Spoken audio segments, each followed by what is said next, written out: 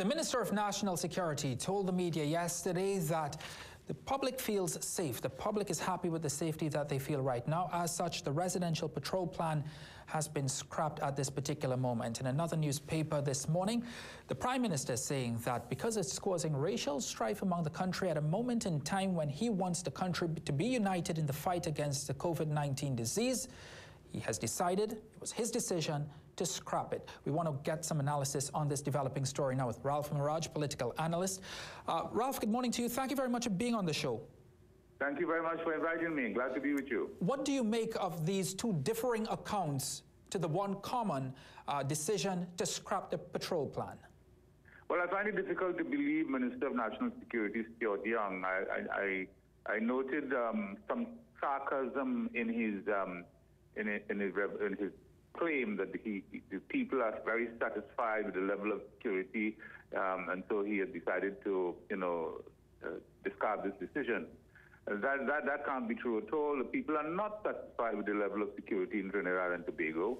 It is an abysmal state. You look at the level of crime, the level of murders, you look at what is happening now as a result of COVID-19, where businesses are being penetrated and invaded and so on.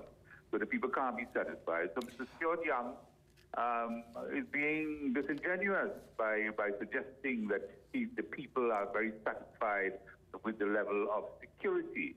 The point of the matter is there has been lack of transparency with respect to this project that they were on. There was some secrecy. We didn't know what it is going to cost and so on.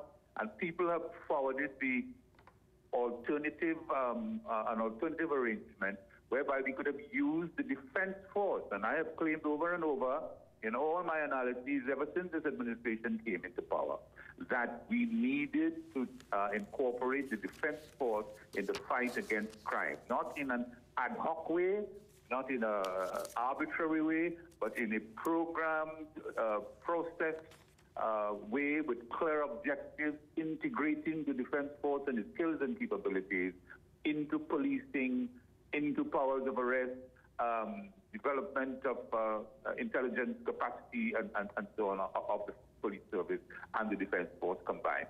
So it is the defense force, I think, that should have been given this opportunity. And people felt that here was another instance where the government was favoring certain maybe financiers, favoring certain groups in the society. Certain communities? And objected to it. So it is not as though they are feeling safe and secure, as Stuart Young wants to claim.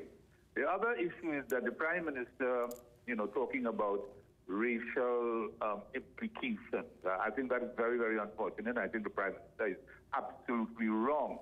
What people are concerned about is this very issue of using, scarce resources to provide opportunity for what he calls the 1%. So even if it is a 1%, 99% conflict, as he wants to put it, it is not racial, it is not race, it is not based on race, it is based on possibly class, if you want to call it that, where opportunities are being given to a certain class of people. That is the perception. When we could use national resources like the Army of Trinidad and Tobago, the Defense Force, to help in the fight against crime and to help in the security of the people of Trinidad and Tobago. But the police service, Mr. Maraj, I'm sure you'll agree with me, I'm not hearing that question too clearly. Could you just repeat it, please? The police service at this point in time have to be stretched. They have to be stretched at this particular point in the fight against the novel coronavirus. We've also seen that the Trinidad and Tobago Defense Force has also been deployed to help out. They've been helping out, as we've been seeing at Riverside Plaza, in building different facilities for different vulnerable people across the country. So what then should be the government's response to this stretch in our law enforcement arms? Well, if whatever use is being made of the Defense Force is clearly on a reactive basis, maybe a knee-jerk basis. It is not a programmed, integrated plan, a holistic plan that deploys the Defense Force to assist the police. There are some of us who feel, and I am of that view, that had this plan been conceptualized early enough we would have already reduced the number of murders and the level of crime in Trinidad and Tobago. We would have had, we would have established collaboration and cooperation, effective collaboration and cooperation between the defense force and the police, so that it would have been an integrated, programmed, ongoing effort to utilize both forces of security for the security of Trinidad and Tobago. Whatever is being done right now, for example, is inadequate. I live in San Fernando, for example. I don't see the presence of the defense force down here at all. I don't see them around. I don't feel their presence. This is a comforting presence to have them. Have the defense force. You feel, because you sense that there's a joint effort. So there's an inadequacy, I think, in the effort being made by the government with the defense force to bring the defense force into the action. And so they feel that there is some gap in the security, and so they want to hire and employ these 4 security firms, or maybe more of them. And I'm sure this would have been extended beyond the 1 month. And that's what people, people are objecting to. Was this a mere breakdown in communication for these 2 differing accounts on the same topic? Prime Minister and National Security Minister. There's a breakdown of communication, you say? Was this a mere breakdown of communication for these 2 differing accounts this morning?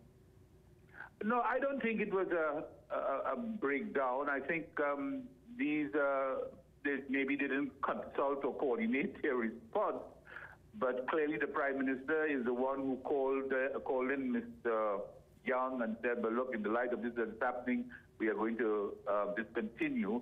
I am not surprised. There are different perspectives being given by each individual here, but it's all coming from the same hymn book, really. So I don't see a breakdown. I don't see any conflict between the 2. I think that there's just 2 different perspectives coming from the same source on this particular matter. These are two astronomical perspectives that are inadequate. These are 2 astronomical different perspectives, Ralph. One is saying the public is happy with the safety, and the other is I'm not hearing. So I'm sorry, I'm not hearing you. I want to go on to my next question anyway. COVID and crime, coronavirus and crime. How big a disaster could this spell for Trinidad and Tobago if crime goes rampant at this particular time? I think all of the issues that have been plaguing Trinidad and Tobago, the economic issues, the social issues, of which crime is at the top of the agenda, could worsen under this COVID-19 crisis that we are facing. And the government ought to recognize that. I mean, they have been doing a pretty good job so far of trying to contain the crisis, to contain the spread. They're doing pretty well with that, and I think the population must be complimented and congratulated for cooperating with them. But I am not sure that I have heard anything from the government dealing with the long-term effects of the crisis on our well-being, crime being one of them. The criminals seem to have gone into abeyance for a while, because you would notice I have been reading about murders every day and so on, but I always felt that they wouldn't stay that way for too long. Right. And now they have surfaced, attacking the businesses, invading the businesses, stealing from the businesses. Ralph, and it is very possible that they can do so in residential areas soon. I have less than a minute, so I just want to get one final question in. I have less than a minute. I just want to stick one final question in. When it comes to residential patrol, do you think, implemented transparently and correctly, piloted correctly, that this could have been a success? Because this is not the first time that private security firms would have accompanied police officers. Do you think, really quickly, do you think that put effectively in place would have helped? Yes, it would have helped. It would have helped in the situation, but I would still prefer to see maximum use made of the defense force of Trinidad and Tobago, rather than spend this enormous sum of money to hire private security firms. I think we need to be persuaded that the government is making a serious effort to incorporate the defense force into the action. Political commentator Ralph Maraj, I really appreciate your time on the Morning Brew and your analysis. Thank you very much. Thank you very much. Political analyst and commentator Ralph Maraj talking to us on a very important issue. We take a quick break. When we come back, we'll check out the Business Guardian.